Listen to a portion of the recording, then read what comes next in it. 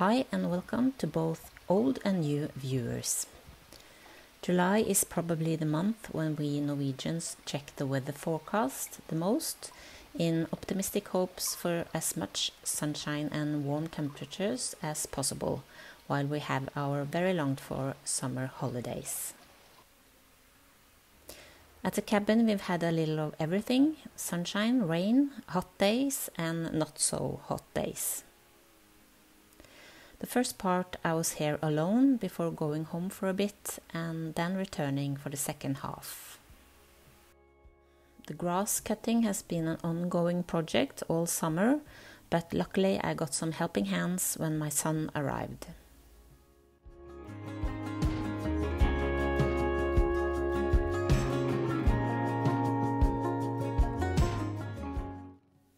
And when we got sweaty and grimy from all the work, we bathed in the river down below, just a few minutes walk from the house.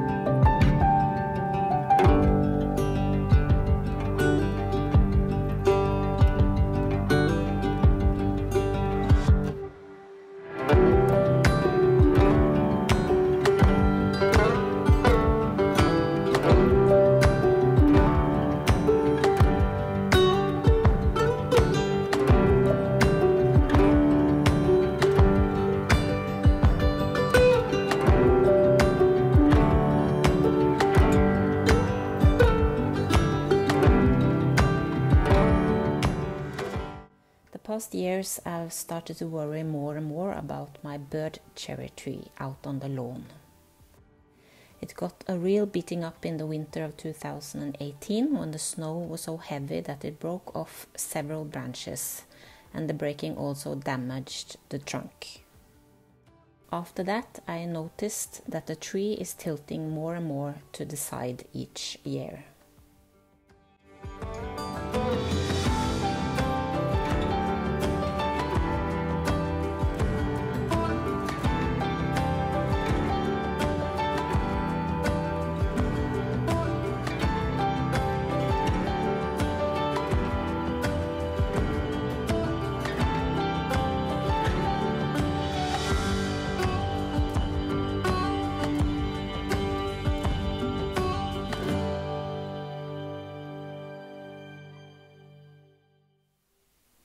It's such a lovely tree to have on the property. It gives a bit of shade on hot summer days and is also the perfect spot to hang the hammock between the tree and the old woodshed and to lie in and watch the sky.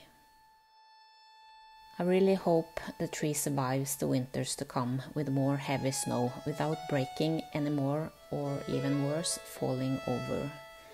It would be so sad to lose the tree.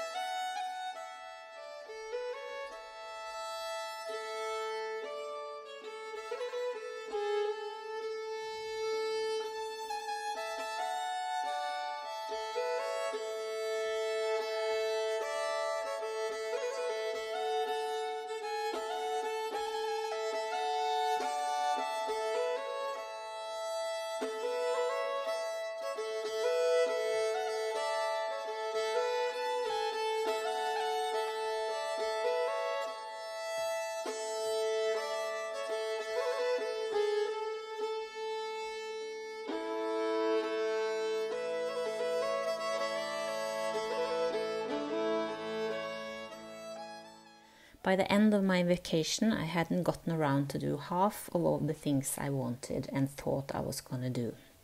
Like paint that first house wall outside.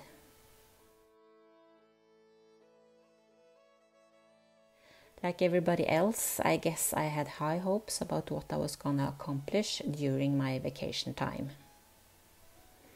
This is the first year at the cabin as single, and it's unrealistic to think I will be able to do the same amount of chores, both inside and outside, all alone and in the same amount of time as when we were two.